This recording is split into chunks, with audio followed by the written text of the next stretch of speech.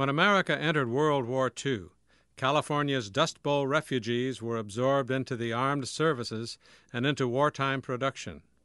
Southern California dominated the aircraft industry. The San Francisco Bay Area dominated the shipyards. California was also a major producer of oil, steel, rubber, machinery, and electrical equipment. With so many men entering the armed forces, women were recruited to perform jobs that had been traditionally held by men: riveters, drill press operators, machine tool operators, and welders. Women worked in factories, producing bombs, tanks, ships, and airplanes. They discovered that they could earn wages high enough to make them independent, and the seeds were sown for the women's movements that followed.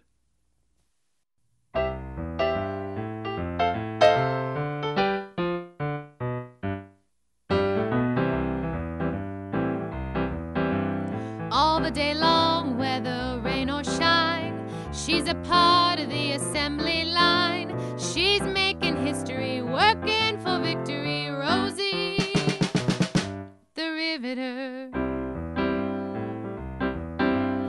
keeps a sharp lookout for sabotage, sitting up there on the fuselage. That little frail can do more than a male can do. Rosie the Riveter. Rosie's got a boyfriend, Charlie. Charlie, he's a Marine.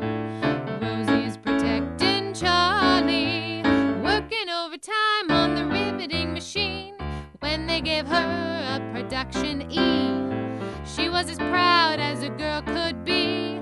There's something true about red, white, and blue about Rosie the Riveter.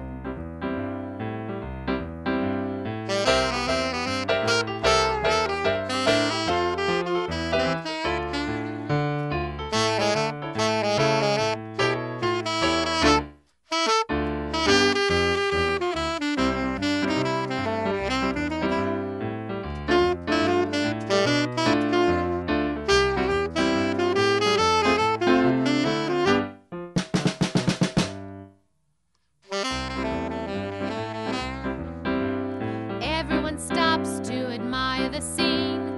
Rosie at work on the B-19. She's never twittery, nervous, or jittery. Rosie the Riveter.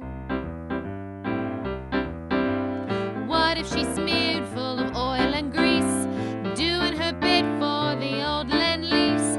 She keeps the gang around, they love to hang around. Rosie the Riveter. Rosie buys a lot of war bonds. That girl really has sense.